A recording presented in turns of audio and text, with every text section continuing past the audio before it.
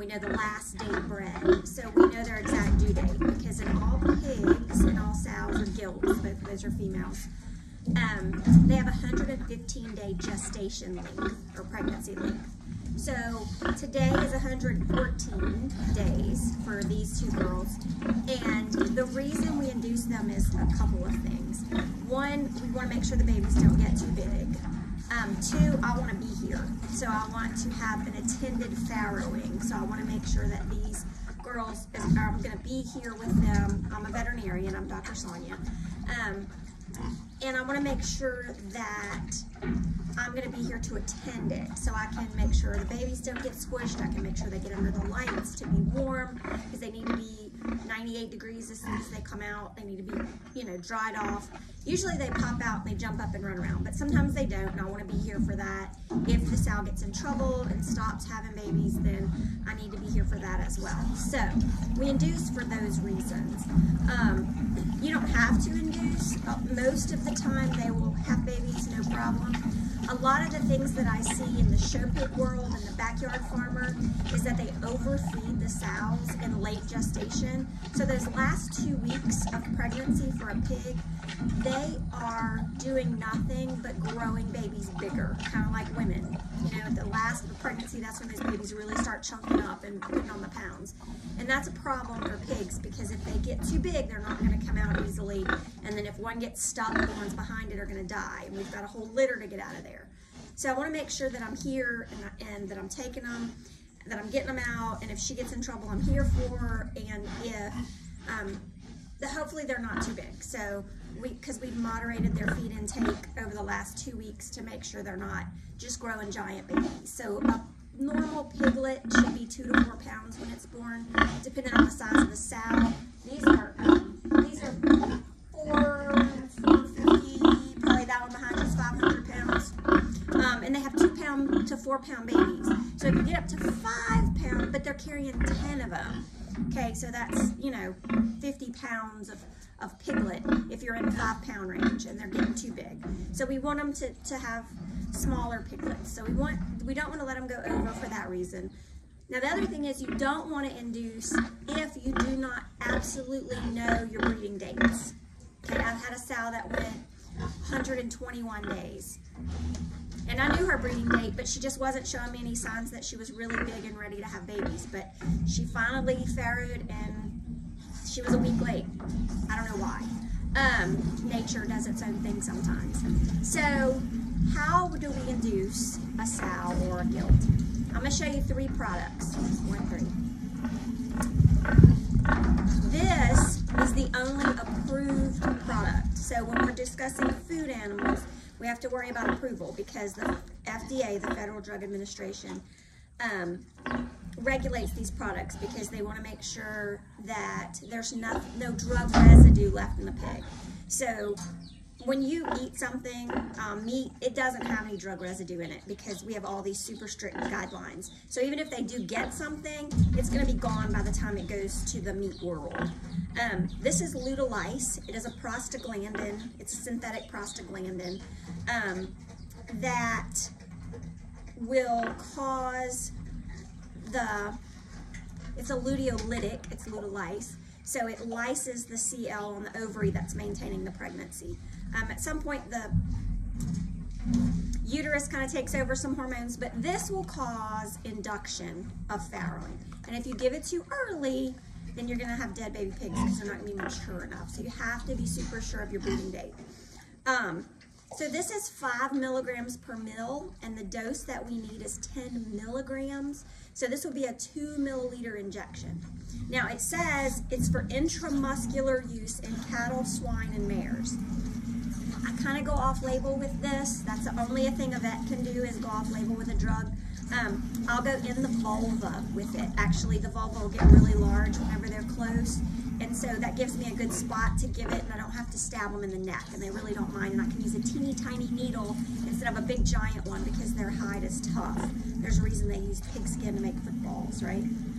So that's the only approved drug, and you have to use 2 milliliters of that. Now, they make another one that's cloprostenil that's called Estramate, and that is kind of a comparative, use the same in cows as Lutalize. It is only approved for beef and dairy cattle. So your veterinarian can use this off-label. You cannot as a producer, but your veterinarian can use this off-label. It's kind of the same, but again, you have to contact your vet and make sure that's okay. This is a new product we just got. Whoop, where's the front of it? That's called Lutalize High Con. So it's the same thing as this, but it's 1.5 times stronger. Or actually 2.5 times stronger, I guess, because this is 5 mg per mil. This is 12.5 mg per mil. So whereas I would give 2 mils of this, I can give 0.8 mils of this. But again, this is only approved for cattle. So because it's new and we haven't approved it and all those things, and it has to go through a bunch of FDA testing. So I'm going to show you what I get to use instead of a giant syringe and needle. So make sure when you're using, and a lot of producers do this, I'll see them pull out dirty syringes and needles. Please don't do that. If you use a syringe and needle, throw it away. If you're giving multiple injections, at least use a new needle. You don't have to use a new syringe unless you get blood or something in it, but please use a new needle, okay, on farms. Because they're figuring they're all the same, they're not. Because one can get something, and if you're using the same needle, you're going to spread it, okay? So I can use, instead of a big, thick needle, I can use a 20 gauge needle, which is what I would use to give a dog an injection. So it's a little needle, or what they use in people. And this is a 3 mil syringe, so I could use 2 mils of the Lutalize, or I can use, again, only on a veterinarian's recommendation, 0.8 of the Lut High Con, because it's the same thing. It's just a lower, more concentrated dose, but again, we haven't done the research to get withdrawal times, so your veterinarian has to call a certain place to make sure that we have a perfect withdrawal time, so we don't get in trouble for that. Now, I'm going to show you, I'm not going to do it because they're going to probably fuss. They never do, but if I do it on the video, they're going to fuss. I'll show you in a second. But, so here's her booty, okay, and her vulva's right here. And I'll just clean it with some alcohol and coat her right here, just in the skin, under the skin, and her vulva, and give it to her. It's a tiny little bit, so she really won't care at all. And I'm going to give her a treat while I do it, because I take good care of my pigs. Now, when is this going to make it happen? If I give them a shot, is it going to happen right now? No. So this takes some time, because again, we're affecting hormones, and that doesn't just happen instantaneously. It does with some things, but not with this. So normally what I get is 18 to 24 to 28 hours from time of shot till they actually have their first piglet. Now they'll go into pre-labor, they'll kind of lay down, they'll cramp, they'll start to make milk. That's a very good way to tell how close your sow is. They don't start to lactate until 24 hours before having a baby. So when you're worried about how close are they, always just check milk. We check milk several times a day, and you'll get just a tiny drop because they're not milking like cows, they're milking like sows. But as soon as they start making that milk, that means all those hormones are working and we're about to have babies.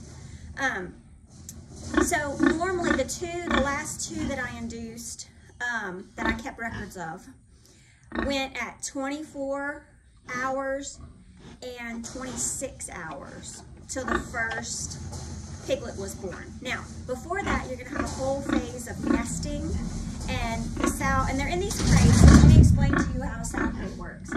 This is a safe zone for babies, because when this 450-pound mama lays down, we need a place to those babies to get away. So it has these little fingers right here. So if that mama, she'll get up against the wall and lay down. So if she gets up against this wall and goes to lay down, those babies can roll out and get away from her. Because I promise you, when this 400, 500-pound mama lays on a 2 or 3-pound baby, it's dead.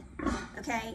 And people are like, well, isn't it cruel to put them in these crates? No, not at all. Is it cruel for us to put humans on bed rest so they don't hurt their babies or lose their babies? Same thing.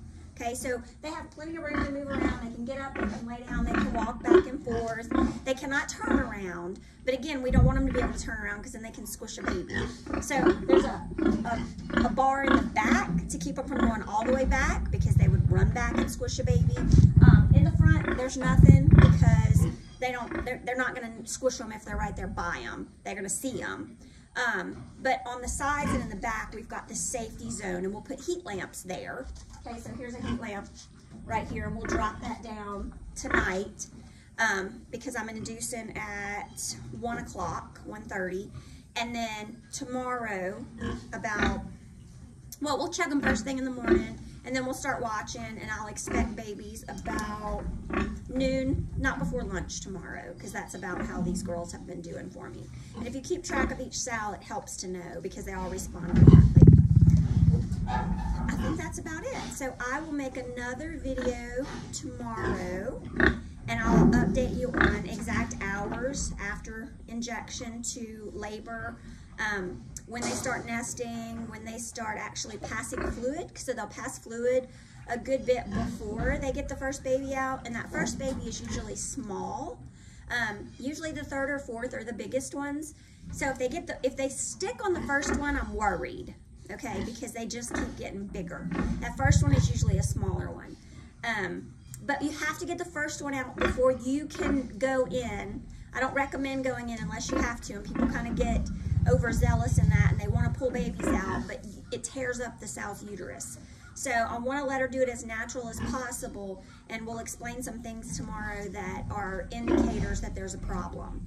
And I'll show you some pig pullers and some cleanliness issues, because we don't want her to have a metritis or a uterine infection after she's calved, calved, foaled, farrowed. I've got horses, cows, pigs, chickens, goats, you name it.